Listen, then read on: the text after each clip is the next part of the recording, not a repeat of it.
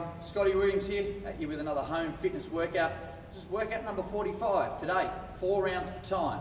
If you can get outdoors, set a 400 metre run target, 200 metres out, 200 metres back. Advanced athletes, you're going to do 20 handstand push-ups against the wall somewhere, depends on where you're located.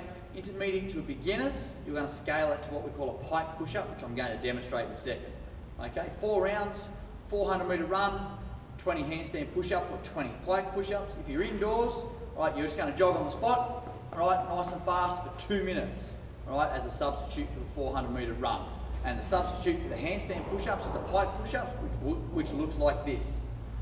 Okay, want to make it a bit easier, have your knees bent. You want to make it harder, have the back of your legs straight. Hands either side.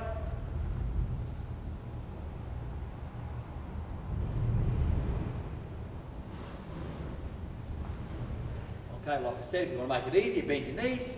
Want to make it harder, have your legs straight. I've got 2 ab mats here.